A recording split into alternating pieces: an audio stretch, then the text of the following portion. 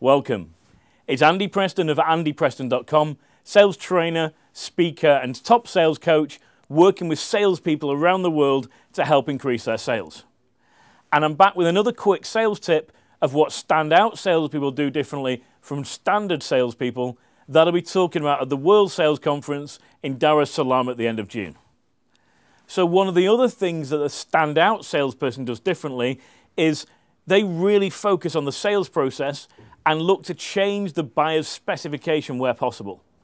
So they look to change what the buyer's looking for to suit them. Something perhaps that only they can provide, to get the buyer to agree with a new specification that favors them, so it actually makes all their competitors struggle. Now that requires you to be a lot better at selling than your competition. It requires you to be better at selling, persuading, influencing, but if you can do that well enough, you get the people who want to work with you and pay a higher price for what you have to offer. To find out how to do that, make sure you come to see my speech at the World Sales Conference in Dar es Salaam from the 26th to the 29th of June.